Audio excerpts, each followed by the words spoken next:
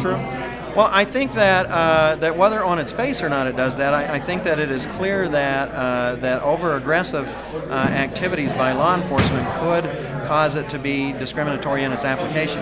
And so if we look at that, if our legislature looks at a bill like that in New Mexico this year, I would hope that they would look at crafting a bill that was really designed so that you wouldn't have any possibility of discrimination, not only in the way that the bill's drafted, but in the way that it's carried out. Have you read the bill?